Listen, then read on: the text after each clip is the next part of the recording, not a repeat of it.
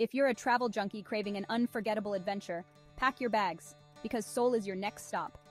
Day 1 kicks off at Gwangjang Market, where the street food will have you snapping pics and craving seconds.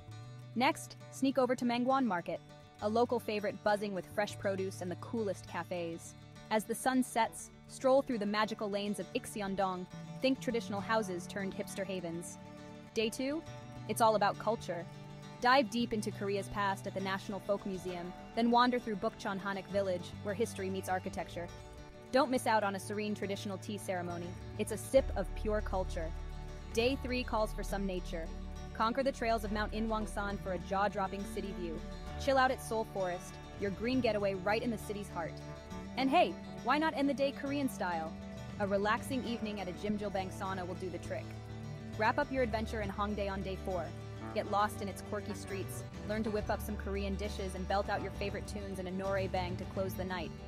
4 days in Seoul, absolutely epic. Pack your bags, grab your camera, and let Seoul steal your heart.